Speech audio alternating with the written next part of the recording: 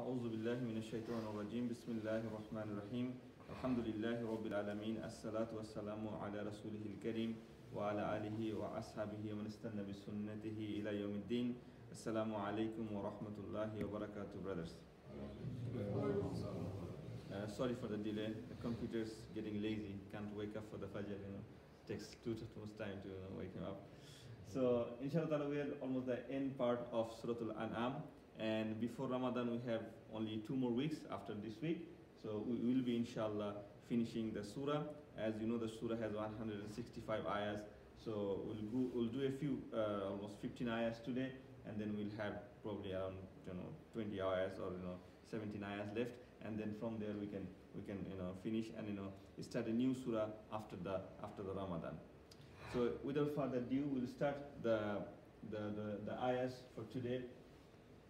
The ayah number 128. Before I start this one, before that, as you all know that Surah Al-An'am we've been going through, and sometimes the same message has been coming up, repetition. And we mentioned the reason because this is a surah that is for the end time of the Makkah. So where Rasulullah is at the age of the dawah in Makkah, and this is the time Allah subhanahu wa ta'ala giving a lot of warnings to the people of the Quraysh, saying them, this is not right. And today's ayah you will see Allah will mention some of their practices, some of the jahili practices they used to do, and how Allah will prove them that these are wrong, that what they're doing, and they're thinking this is good, that is not the right path. So Allah, in this surah, Allah give him message to the Tawheed, and Allah call him to the path of Allah subhanahu wa ta'ala, and Allah brings on the point of the judgment day, because that is the main part of the belief, that if you believe in the judgment day, there is the punishment coming, what you're doing now, then you will rectify yourself. So Allah talking about here, about the jinn, and Allah mentioned it here that even the jinn also will has judgment, as you all know. And this is one of the places in the Quran Allah subhanahu wa ta'ala is referencing the jinn and talking to the jinn in the judgment day directly. So Allah is saying on the day when He will gather everybody together, and Allah will ask, O assembly of the jinn, many did you mislead of men? Meaning Allah subhanahu wa ta'ala is saying that, talking to the jinn, saying, you in the world you have misled a lot of people, a lot of human beings. As you all know that the jinns are shayateens. One part of the jinn, the biggest part of the jinn that roam around in this world are shayateen. They are the army of shayateen, and they try to mislead people by giving them waswasa. So Allah is saying, you have done this so. But some of the people at that time standing with the jinn, they will say, Allah, it's not only them, because when people will see the truth in judgment day, everybody will tell the truth. Nobody will try to cover up like we do in the world, okay? So even the people who did crime, they will admit to Allah subhanahu wa ta'ala, oh Allah, yes, we did this one, give us another chance. We're going to go back. So the people, some of the men will say at that time, when Allah is blaming the jinn, they will say, no Allah, it's not only them. Even we did waswasa to other people. We use one another for, to mislead ourselves. So they are, admitting that they have done the same. And that's why, we know that, Surah Al-Nas, Allah says, minal jinnati wan nas at the end. Because it is not only jinn. It is from the men also who gives you waswasa. So then Allah is saying to them, so, okay, you have admitted your, your crime. So He will say the fire will be your dwelling place, and you will dwell therein forever, except as Allah may will. Certainly your Lord is all wise and all knowing. Can you make it bigger? I think it's very small.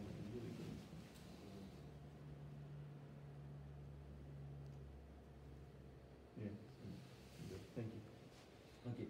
And thus we do make the zalimun, the awliya of one another. So Allah is saying, the zalimuns, the wrongdoers are each other. They are, awliya, meaning friends of each other. And then Allah subhanahu wa ta'ala, now in the next ayah, Allah addressing both jinn and mankind. So Allah says, O assembly of jinn and mankind, did not there come to a messenger from you amongst you, reciting unto you my verses and warning you? So Allah is telling them, didn't you get, messengers, the Nabi and the Rasul among you? And from this ayah, some of the scholars say that because Allah is addressing jinn and mankind together and asking about the prophets, so it means that, even the jinn probably has prophets among themselves. But that is a minority opinion from this ayah. But most of the scholars say no, all the prophets are human beings, as mentioned by Allah subhanahu wa ta'ala, and that has the more stronger proof. And as you all know, that Rasulullah sallallahu alaihi wasallam was sent to both men and jinn, to the whole world. So this is probably Allah is asking for them, that the Rasul for everyone. Then Allah say, so they came and they warned you, but it was the life of this world that deceived them. So the reason that they didn't follow the messenger is the life of this world. And Allah mentioned this concept in many places, even in Surah Al-Mulk and other surahs. Allah mentioned the life of the Surah Al-Kahf, that this life of the world has deceived them. They heard them, they saw the messenger, they know the message, but they were so busy in the worldly life, they didn't follow the path of Allah subhanahu wa ta'ala. And they will bear witness against themselves. So, as the previous ayah said, they are admitting their own crime. So they will be witness of their own self that they were the disbelievers. Then Allah said, this is because your Lord would not destroy towns of the wrongdoing while their people were unaware. Meaning, Allah saying that Allah never sent a punishment to a nation without sending a warner. So, even in Surah Al-Bani Israel, if we go, read the Surah Al-Bani Israel, in ayah number 17, Allah said, وَمَا كُنَّا مُؤَذِّبِينَ حَتَّى نَبْعَثَ رَسُولًا. Meaning, I have never sent my punishment until I send a warner or a messenger among that nation. That's what Allah mentioning here. And then Allah subhanahu wa ta'ala is saying, for will be there a degree according to what they did. وَلِكُلِّ دَرَجَاتٌ مِمَّا عَمِلُوا. Meaning, Allah saying, Allah has ranks among people. Even for the disbeliever, Allah has ranks. So we cannot just blame, okay, he's kafir, he's kafir, he's kafir. Allah saying according to their deed, Muslim and non-Muslim, Allah has ranks. Not ranks according to your money, not ranks according to your physical feature. And as we all know, Allah saying, وَلِكُلِّ daraja, every one of them has a daraja as a rank according to what they amilu, meaning what they have done. Even so, maybe they are disbeliever. Even in another surah, in Surah Al-Ali Imran, if you remember, there was one ayah where Allah subhanahu wa ta'ala said, even the people of Jahannam, they have their own daraja. They have different labels. Not everybody is going to obviously have same kind of punishment. Not everybody will be there for forever. So, Allah mentioned here that, Allah has ranks among themselves. And your Lord is rich. So Allah is saying, I am rich, meaning I am ghani and full of mercy. Why Allah mentioned these two things together? Because imagine, if a person is ghani is not only mean rich actually, it means that one who is self-sufficient. He doesn't need help from anybody else. He can do anything that he wants to do.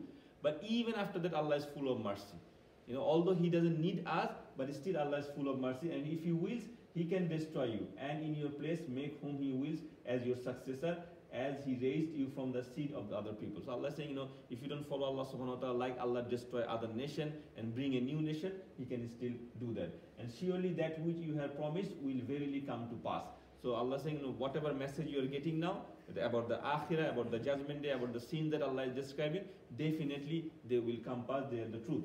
And then Allah subhanahu wa ta'ala telling Prophet Muhammad sallallahu alaihi wasallam, tell your people, say, O my people, work according to your way. Surely I am too working in my way, and you will come to know for which us will be there happy. So in this ayah, Allah subhanahu wa ta'ala is telling Rasulullah that the Meccan people, even after you gave him so much message, so much dawah for the last 10 years or 11 years or 13 years, they are not listening. So tell them now, declare them, they can do whatever they want to do. Just like lakum dinukum waliyadin. And Rasulullah saying, and you are doing your own work. You are building up your own team. You are building up your own believers. And now there is a time coming that you have to make a hijrah from Makkah to Medina. So Allah is saying, you do your work and tell them that they will know that how wrong they are, and they will be end up, they will be never be successful, in the hereafter. So Allah is just telling them the message, and they assign to Allah to share the tilth and cattle which He has created. Now from ayat 136, Allah will mention some of their jahili practice at that time at Makkah. So it's a bit hard to understand for us because this is what they used to do. I'll try to simplify. So whatever Allah is saying here, when the Quraysh used to have like time to harvest, like they used to have some grapes or any kind of crops and cattles, okay, like they have, camels or, the cows, the sheep, whatever they have, and they have different kind of crops and plants, they used to give one share to in the name of Allah subhanahu wa ta'ala, because they used to know who is Allah, okay? So they used to part of it to Allah subhanahu wa ta'ala. The rest they used to give it to their small gods, the other gods they have, like Allah and Uzza, all these gods they have. Then they used to say, because Allah is so great and Allah is unseen, we can see Allah subhanahu wa ta'ala, because they also believe, they never had an idol for Allah. We mentioned it before, in the history of mankind, nobody has ever made an idol of Allah because Allah is unseen. So and even the Quraysh, they had Allah as unseen. They know that Allah is on the top, and these gods are helping them to reach Allah subhanahu wa ta'ala or something like that. So they are giving a portion to Allah, but because Allah is unseen, they used to take that portion. They say, oh, Allah doesn't need this because He is unseen, He is great. So they used to give it to the other other idols. And when they give it to the other idols, basically, I mean, obviously idols cannot do with this crops and land. They will use themselves. So it's just like they're covering up themselves. They're just doing work around, because they want these crops and cattle for them. So first they show to the people who are giving to Allah subhanahu wa ta'ala, then they take it from them because he cannot be seen, and then he give it to the other idols and they use it for themselves. And so too many of the mushrikun, as their partners, have made fair seeming the killing their children. And then Allah mentioning another practice that they used to kill, as in our time we call honor killing or something, they used to kill their children, so in the name of Allah and in the name of other gods, especially the baby girls, as you all know that, and in order to lead them to their destruction. And if Allah had willed, they would not have done so. So leave them alone with their fabrication. Meaning Allah saying these are all practices in their own fabrication. They made by themselves. So forget about them. Allah is telling Prophet Muhammad, let them do what they were doing. You have given your message, and that was enough for them. Then Allah subhanahu wa ta'ala says, and according to their claim, they say that such and such cattle and crops are forbidden, and none should eat from except those whom we allow. So again, even that another practice is that they can't sell cattle that's given to the idols. As I said, they take it back to themselves. But even they take it back to themselves, they made another ruling. Okay, because it came from the gods, so not everybody can eat it.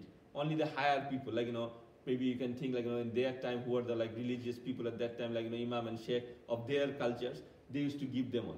And they say, a burden and cattle on which the name of Allah is not pronounced, lying against him, he will be compensated. So Allah says, so they used to lie against Allah subhanahu wa ta'ala, making these cultures. And on the next time Allah says, and they say, what is in the bellies of such and such cattle? Even Allah also saying the such and such cattle is for the males alone and forbidden for our females. So they used to say, some of these animals, so Allah didn't mention the which name, so some of the animals, some of the plants, they say, this is only for men. Female cannot have it. But if one of these animal has a fetus in their tummy and they die, the dead fetus can be eaten by both female and male. So these are all like their weird practices at that time. So Allah saying, verily Allah knows all of this is fabrication, and He is all wise and all knower. Indeed, lost are they who have killed their children foolishly without knowledge, and have forbidden that which Allah has provided for them. So Allah saying, I made these things halal for them, and they are allowing people not to have it. Male can have this one, female can have this one. So this is Allah saying, no, this is all wrong, because I know what is halal and what is haram, and what is I have provided for them. Inventing a lie against Allah, they have indeed gone astray and were not guided. Then Allah says, and it is He who produces gardens, different kind of date palms, crops, and different shape of taste. Allah saying, all the fruits, all the plants, all the animals is created by Allah subhanahu wa ta'ala. They eat differently. We eat them also different way. The way we eat banana, we don't eat the same way the apple.